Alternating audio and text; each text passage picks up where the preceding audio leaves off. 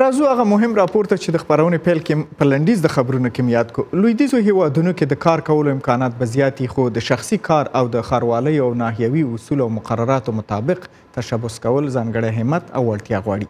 دا ابتکار په ورجینیا ایالت کې یوې افغانې میرمنې نرګس سپاهي زاده کړی دی او د خپل ژوند د ملګري په مرسته او همکارۍ یې د سیفوس په نوم باندې یو لوی پلورنځی پرانستی دی. رڼا دورانۍ غورځنګ او کاشف وحید د میرمن سپاهي زاده په هڅو او ابتکار راپور لري. د سفوس په نامه افغاني پلورنځی چې له 2 میاشتو راپدې خوا په کار پیل کړی دی د یوې میرمنې لخوا یې چارې پر مخ بیول کیږي. نرګس له ډېره وخته د دې په لټه کې وه چې په څه ډول سره د خپل میړه ترڅنګ د خپلې کورنۍ په اقتصاد کې مرسته وکړي. نو دا و چې هغې د ورجینیا د ودبرج په سیمه کې یو پلورنځی پرانیسته. هر زن میتونه که بزنس کنه مثل فامیل خود کار کنن، بزنس کنن، کامیاب باشن. و ما میخوایم که یک زن موفق باشم با بزنس خود و میخوایم که زنای افغان مثل خودماری بزنس کنن. اما زنا میتونیم که بزنس کنیم و با پای خود استاد شویم.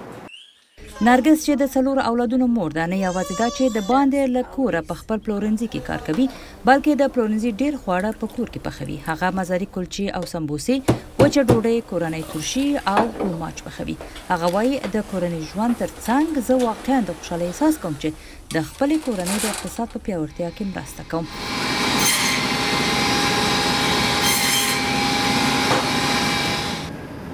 ما سفوس په نامه دې پلورنځي ته هم سر ورښکاره کړ او په دې ځای کې مې د افغاني خوړو او حلالو غوښو ترڅنګ ترکي خواړه، عربي خواړه او نور داسې خواړه تر سترګو کېدل چې د وطن مینه پرې ماتیږي. یوې اخیستونکې د دې پلورنځي په هکله چې د نورو نه څه توپیر لري داسې وایي. ما بسیار لذت میبرم از خریداری در اینجا به خاطر که بسیار فضای آرام و پاک، صفا، منظم است و بعضی چیزایی است که ما در این دکان پیدا کرده میتونم که در دیگر دکان‌های حلال سوپرمارکت ها نیست. مثل نانشان مرا به یاد افغانستان مندازه. بعد دستپخت مادر جانم نانهای مزاری دارن و همچنان سمبوسه های مزاری هم دارن که یه همگیش تنها در این دکان پیدا میشه. از او خاطر ما همیشه خوش داریم اینجا بیایم. دلته د امریکایانو ترڅنګ د نورو اسلامي هیوادونو وګړي هم راځي او د هغوی په وینا د دې پلورنځي قصابي د نورو پلورنځیانو په پرتله پاکه ده. عبیر هاشمي چې د لبناني مهاجره ده دلته راغلې ده تر څو له دې ځایه حلاله غوښه ترلاسه کړي.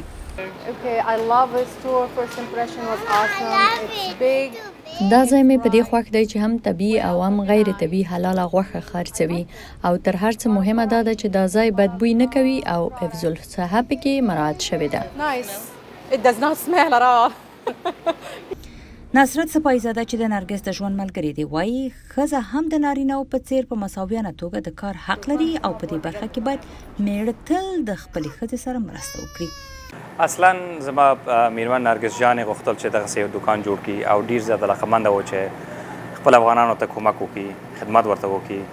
نو د هغوی دغه یو فکر و چې باید دغسې یو دوکان موږ جوړ کړو چې هغې کې افغانانو ته موږ کولی شو چې دغه د افغانستان اصلي خواړه، اصلي غذاګانې او همدارنګ اصلي موادونه چې د افغانستان په دسترخوان کې ورته استعمالیږي هغه شیان موږ دلته ورته ټول افغانانو ته بالخصوص نور خلکو ته خو بالخصوص افغانانو ته موږ ورته آماده کړو او ورته عرضه کړو.